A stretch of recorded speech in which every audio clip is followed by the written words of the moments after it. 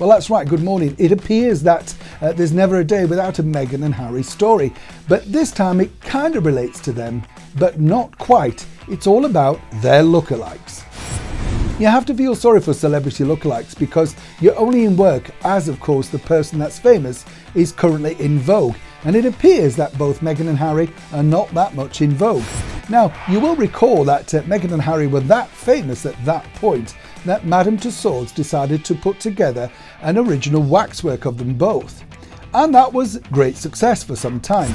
But now we've got stories emerging that all of those lookalikes around the world, in particular those that look like Meghan, are failing to get any work whatsoever. In fact, some of them are receiving a lot of backlash.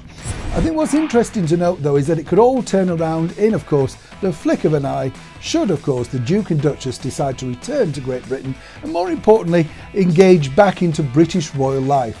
But that's not going to happen anytime soon. So for now, I guess all the lookalikes will be looking elsewhere in how to earn a living, royal or not. Neil Sean, London.